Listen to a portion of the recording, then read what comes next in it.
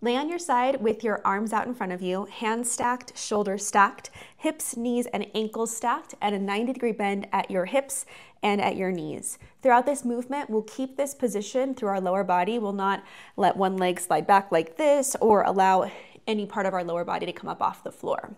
From this position, gently glide your top hand forward, separating that space between your shoulder blades, and now pull your hand back, letting your gaze follow your hand up your arm, across your chest, and now over to the opposite side as far as your arm will go without pushing it. This is just a gentle letting it fall where it may, whether that's on the floor or not. My gaze has followed my hand, still have stacking here through the lower body.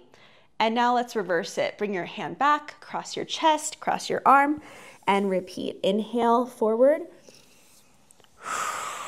and then exhale back. Here's another angle to show you the positioning of my arms. And remember that your moving hand does not have to touch the floor, only lower it to the lowest point that is accessible for you.